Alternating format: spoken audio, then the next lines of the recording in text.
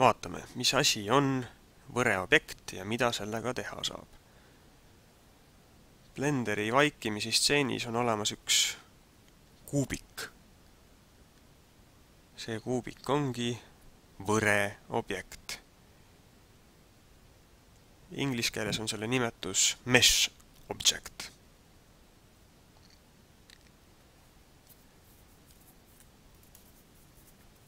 Vaatame, millest üks võreobjekt koosneb. Võtame ette muutmisrežiimi.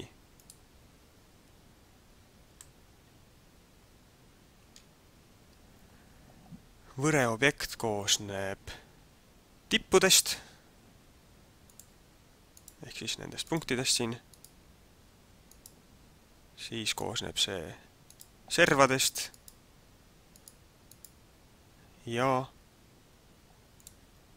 külgedest.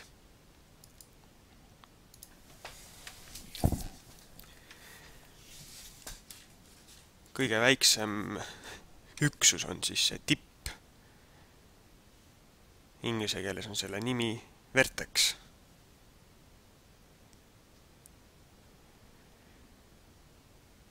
Tipp võib olla ka täiesti üksik, võib kuskil oma ette paikneda. Et üks tipp ei pea olema selle võrega serva abil seotud. Aga tavaliselt siiski need on omavahel seotud. Nii, järgmisena serva moodustamiseks on vaja 2 tippu. Ja järgmine üksus külg. Selle moodustamiseks on vaja minimaalselt 3 serva. Siis saab moodustada ühe kolmnurga. Tavaliselt moodustataksegi küljed kas kolmnurkadest või 4 nurkadest.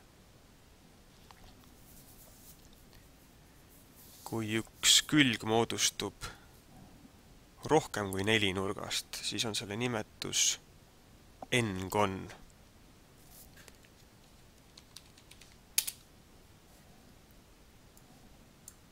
Kirjutatakse niimoodi siis.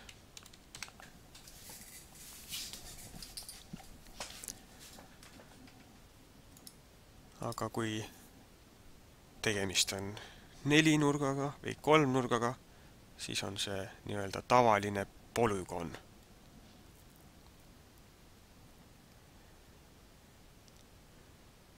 Külgedel on olemas veel selline omadus, et nagu suund, inglise keeles öelduna normal.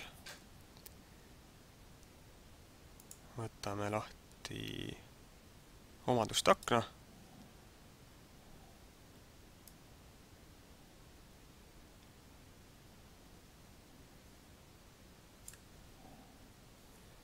Ja siit saab sisse lülitada pinnanormaalide kuvamise.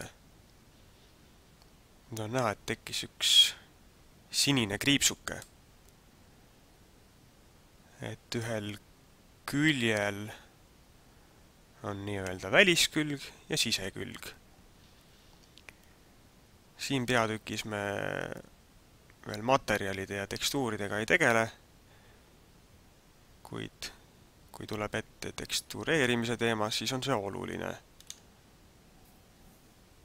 Et see külg võib olla ühelt poolt ühesugune ja teiselt poolt teistsugune. Et ühel pool on üks tekstuur ja teisel pool teistsugune tekstuur. Või siis nii, et ühelt poolt vaadates on seda külge näha, aga teiselt poolt vaadates paistab see külg läbi. Võtame selle teemamiseks korraks ette tekstureeritud vaate. Nii, ja nüüd ma keeran selle külje pahupidi. Mesh normals ja flip normals. Nüüd on näha, et siit poolt vaadates paistab see külg läbi. Aga kui me vaatame seda teise külje pealt, okei, keerame teise ka veel pahupidi, et näha oleks. Mesh normals ja flip normals. vaatame teda sama külge nüüd teiselt poolt, siis on näha, et ei paista läbi. Et selline funktsioon on siis pinnanormaalidel.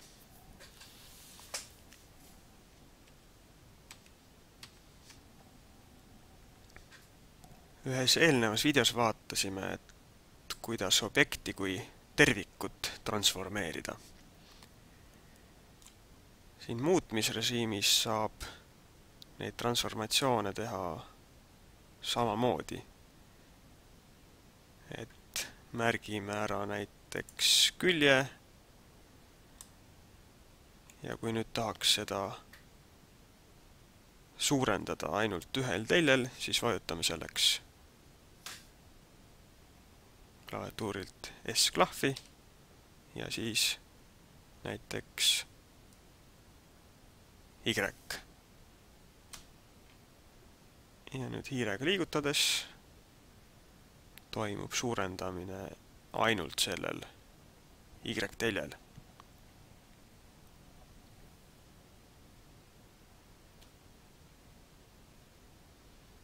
Ma ei hakka kõikide transformatsioonide kohta siin näiteid tooma, et tuleks siis vaadata videot Eesti Blender, objekti transformeerimine ja nüüd siis lihtsalt sõltuvalt sellest, mis on valitud, sõltuvalt sellest siis toimub transformeerimine.